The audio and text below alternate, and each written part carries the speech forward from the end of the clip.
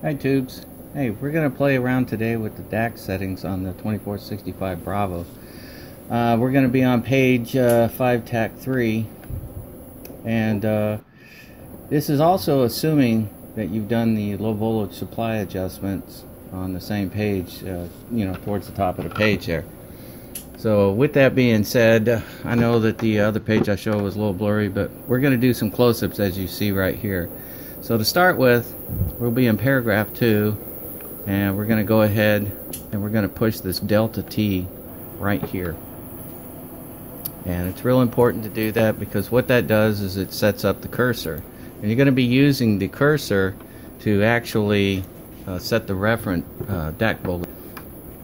So here's the adjustment. It's this delta T, and you have to hit the delta T push button, and what that does is it brings up those cursors like I mentioned. And we've done the push, and the objective obviously here is to get the two readings and add them together to get 2.5 volts. We're going to be on pin 13 of J19 on the motherboard, or main board as they call it. It's A1 board right there.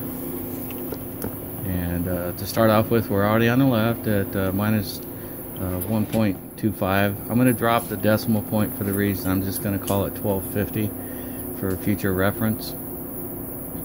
And what I'm doing here is I'm actually adjusting the delta T to see how it affects it. This was my first time through it. This is actually a voice dub over. So I'll explain some of the things I've done and are doing while doing this.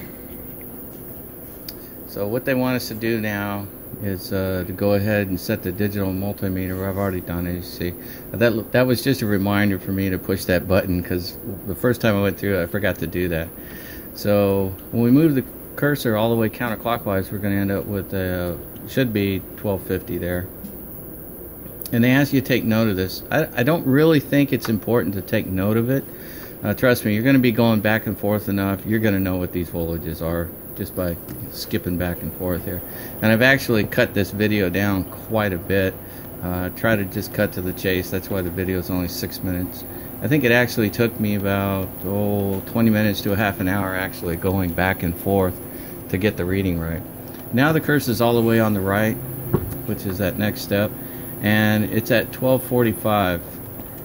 Initially I didn't think it was possible to get it any further, and I kept trying to adjust it and it wouldn't go any further.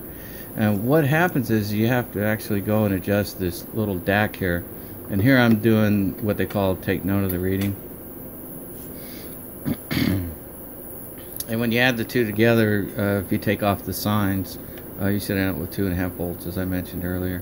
And then you're supposed to divide it by 2 and then get a reference. And this is the actual adjustment point for centering it up. And that's on this page, depending on the version of the PDF you have. And here it is. This is on the A5 board. It's on the top left corner there.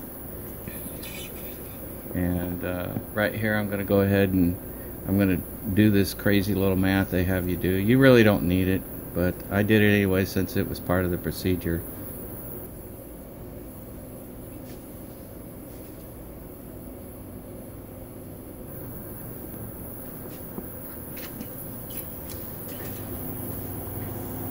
And here's where I actually take the difference, which is 0.05, and I divide it by 2, thinking that I could probably just go ahead and make an adjustment with it and offset it by 0.0025, and it really didn't work.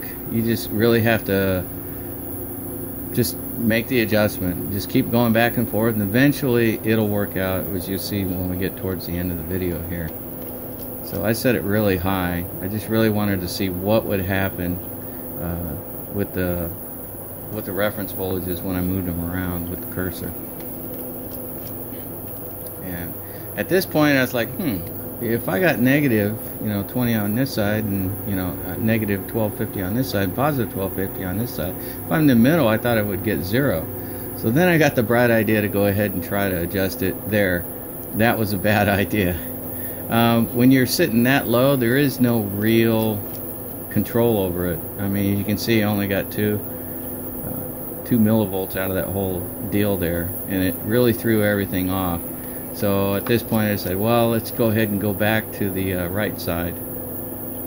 and see where I'm at. I didn't really make any good gains, obviously, so I decided to go ahead and try to adjust it again. The only reason I showed this in the video is because somebody, if I can think of this, and I've been a tech for over 30 years, and then somebody else is going to think of this and then try to do it. So I thought, you know, I'm just going to throw this in the video and show you guys that idea doesn't work. And since the video is so short anyway, 6 minutes, I thought I would show it. Now right here, if you look at the vertical line, you'll notice there's a curvature to that.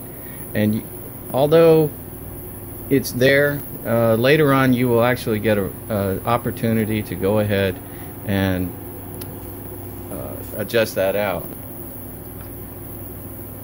So here I'm back down adjusting the negative side again.